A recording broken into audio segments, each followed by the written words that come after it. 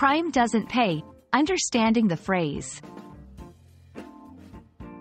Hello, everyone. Today, we're going to explore a very interesting English phrase. Crime doesn't pay.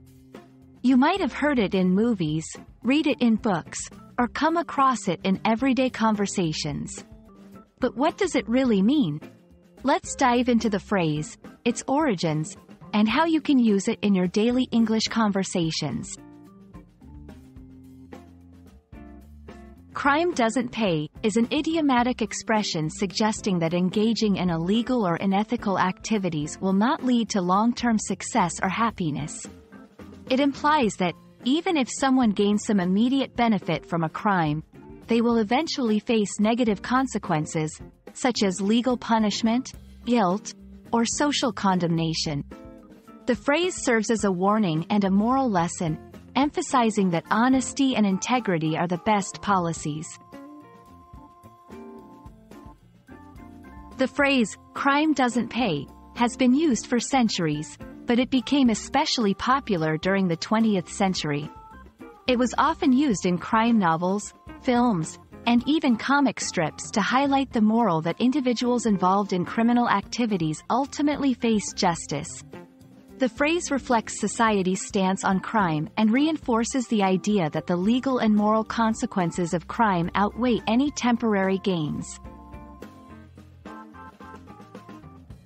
Let's see how crime doesn't pay can be used in different contexts. 1. In literature, a character in a novel might say, "He thought he could get away with the theft, but he soon realized that crime doesn't pay."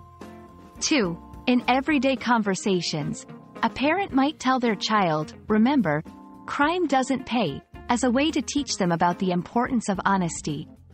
3. In media, a news report about a criminal being caught after a long time might conclude with, "This serves as a reminder that crime doesn't pay."